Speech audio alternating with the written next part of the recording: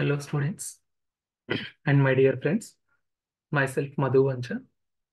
In this session, we'll discuss some of the important microbiology MCQs which will be helpful in the lab technician recruitment examination. First question, which of the following toxin is responsible for staphylococcal scalded skin syndrome? Option A, enterotoxin. Option B, leukocidin. Option C, hemolysin. Option D, exfoliative toxin. Here, the right answer is option D, exfoliative toxin. So here, exfoliative toxins, it is of two types, exfoliative toxin A and exfoliative toxin B. And if you see, toxin A is heat stable and toxin B is heat labile. So what this exfoliative toxin causes? It causes epidermal splitting. So it causes epidermal splitting, which results in the blistering disease that is called as SSSS. It is staphylococcal scalded skin syndrome. Next question. On blood agar media, which type of hemolysis is produced by streptococus pyogenes? Option A, alpha hemolysis. Option B, beta hemolysis. Option C, gamma hemolysis. Option D, none of the above. Here, the right answer is option B, beta type of hemolysis. So what is meant by hemolysis? Hemolysis means a breakdown of the RBC. So streptococcus pyogenes, it is a beta hemolytic bacteria. It completely lyses the RBC. So it completely break down the like RBC. So they produce clear or colorless colonies on blood agar media. And if you see alpha hemolysis means partial hemolysis. They produce greenish discoloration. And gamma hemolysis means there is no hemolysis. Next question. Which of the following is selective medium for streptococcus pyogenes? Option A, blood agar. Option B, crystal violet blood agar. Option C, potassium tellurate blood agar. Option D, chocolate agar. Here, what is selective medium? Selective medium, it is a solid medium which suppress the growth of unwanted bacteria and they promote the growth of like a desired organism, or they promote the growth of wanted organism. So here, what is the selective medium for streptococcus pyogenes? The answer is crystal violet blood agar medium.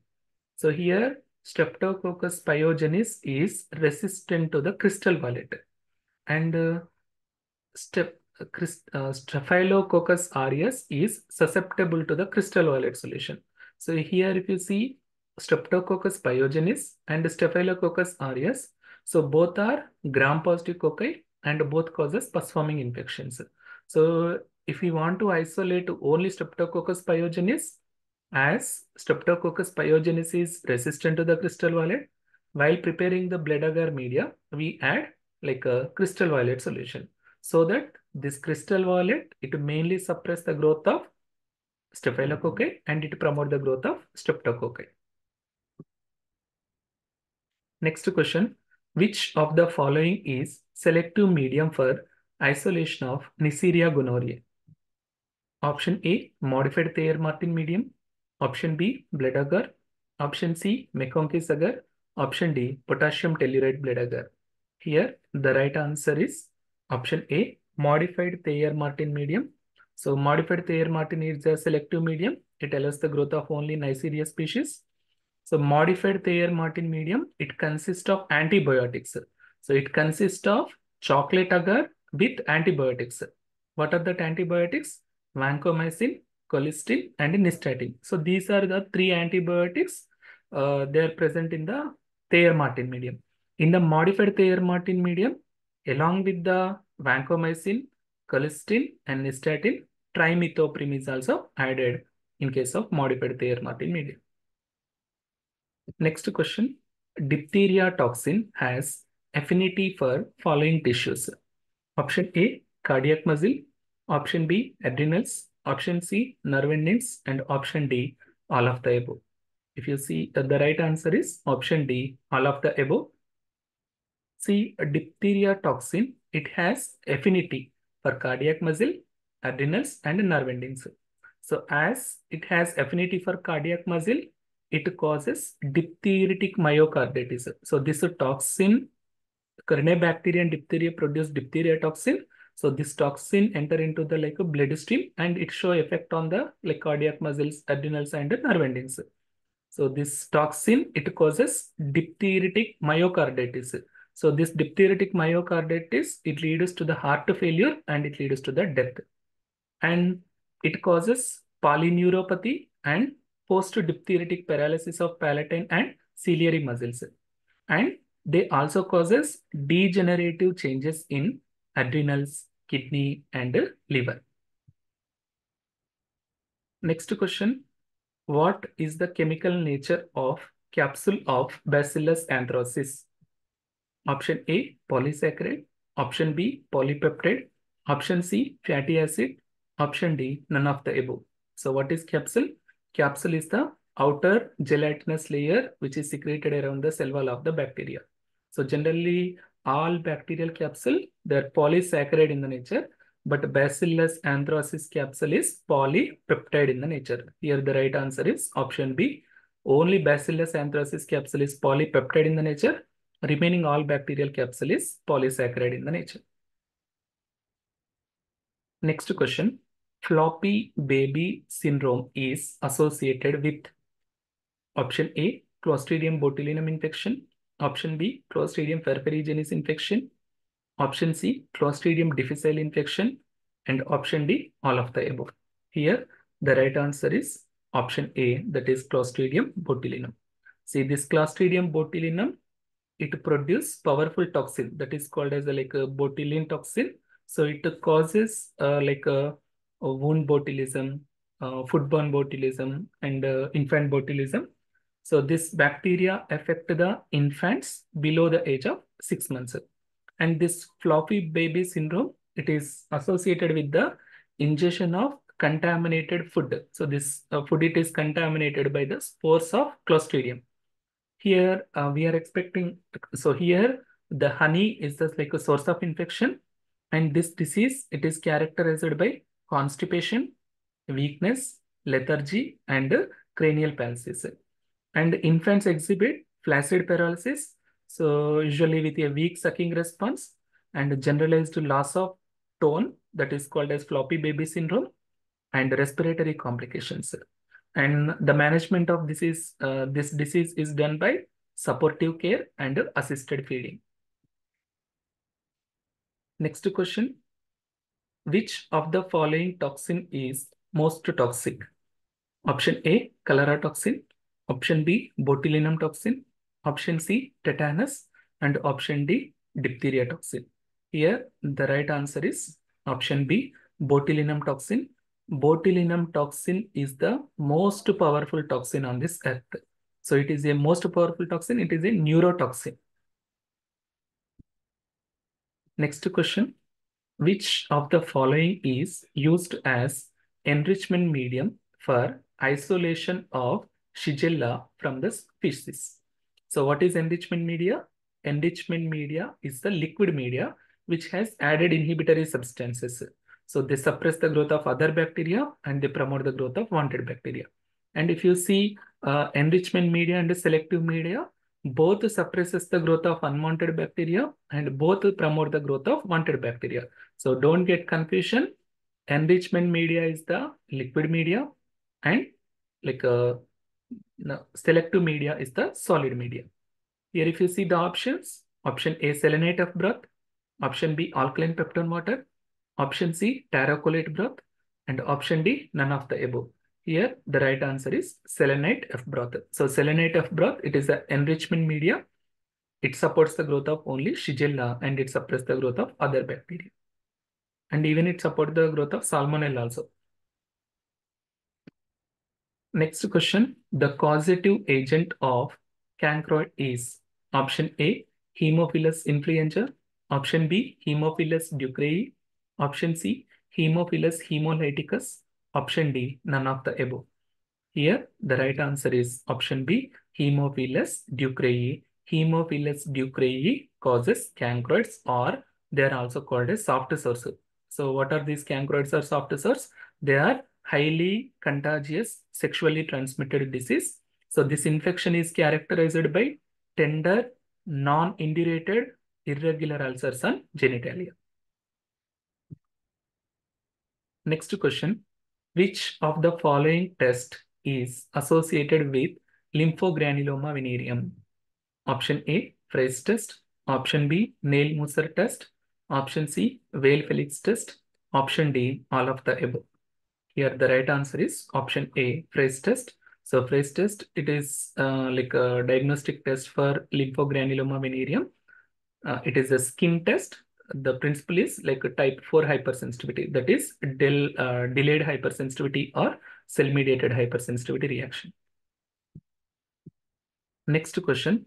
Which of the following viruses was used for smallpox vaccination? Option A, Vaccina virus. Option B, variola virus. Option C, cowpox. Option D, Tanapax. So here, vaccina, the right answer is vaccina virus. So vaccina virus, it is used for prevention of the like smallpox infection. So the first smallpox vaccine was given by scientist Edward Jenner.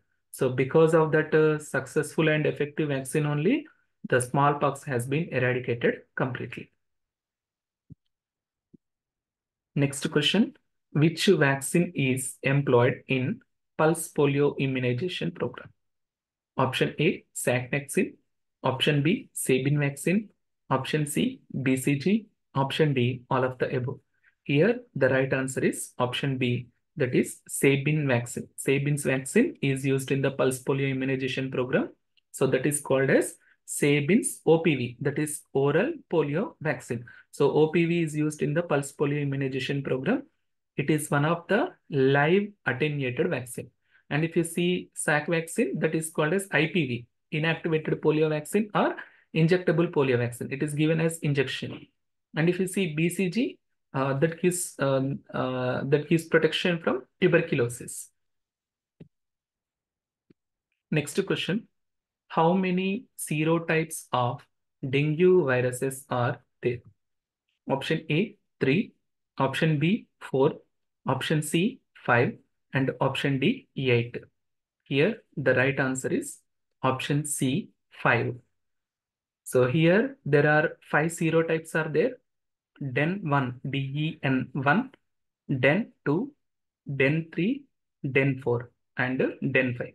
And if you see, in many literatures or in many textbooks, you can see the 4 serotypes only. That is DEN1, DEN2, and DEN3, and DEN4.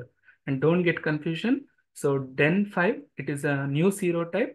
It was discovered in the year 2013 from Bangkok, that is Thailand. Okay, so total 5 serotypes. But in some literature, only 4 serotypes are there. Next question. Which of the following hepatitis viruses is DNA virus? Option A, hepatitis A. Option B, hepatitis B. Option C, hepatitis C. Option D, hepatitis D. Here, the right answer is option B, hepatitis B. If you see hepatitis A, hepatitis C, and hepatitis D, and even hepatitis E also. So these 5 viruses, they causes hepatitis A, B, C, D, E. These 5 viruses causes viral hepatitis. So out of this, hepatitis B virus is the only, it is the DNA virus. And the remaining all 4 viruses, such as A, C, D, E, they are RNA viruses. They consist of RNA as genetic material. Next question. What is the mode of transmission of hepatitis E virus? Option A, fecally contaminated drinking water. Option B, parenteral route. Option C, sexual route. Option D, all of the above. Here the right answer is option A, fecally contaminated drinking water. So it is mainly transmitted by ingestion of contaminated food and water. And remember, hepatitis A and E, they are transmitted by fecally contaminated food as well as water. And if you see hepatitis B, C, And D, they are transmitted by parenteral route, sexual, and perinatal. Next question. Which of the following is the largest virus? Option A, smallpox virus. Option B, parvovirus. Option C, coronavirus. Option D, adenovirus. Here the right answer is option A, smallpox virus. Smallpox virus is the largest virus and it has the size of 300 nanometer. And if you see parvovirus is the smallest virus. It has size of 20 nanometer. It is 20 nanometer in the size. And remember, viral size is always measured in the nanometer. Next question. Amantadine is used in the treatment of option A, HSV, that is herpes simplex virus. Option B, hepatitis B. Option C, HIV, that is human immunodeficiency virus. Option D, influenza virus. Here the right answer is option D, influenza. Amantadine, it is used in the treatment of influenza. So it is a matrix protein inhibitor. Next question. Which of the following viruses is associated in causation of Kaposi sarcoma? So which virus causes the Kaposi sarcoma? So here option A, herpes simplex virus. Option B, human herpes virus 6. Option C, human herpes virus 8. And option D, herpes virus simiae. Here the right answer is human herpes virus 8. So HI, like human herpes virus 8, that is HHV, it causes malignancy, that is cancer, that is called as a Kaposi sarcoma. So this Kaposi sarcoma, it is mainly seen in case of HIV infected individual. And this virus, it is detected by using of PCR. Next question. What is the route of administration of MMR vaccine? What is MMR vaccine? Measles, mumps, rubella. Here, there are option A, intramuscular, option B, subcutaneous, option C, intradermal, and option D, oral. Here, the right answer is option B, subcutaneous. MMR vaccine, it is given by the subcutaneous route. So the first dose of MMR vaccine is given in between 9 to 12 months. And what is the dosage? 0.5 ml.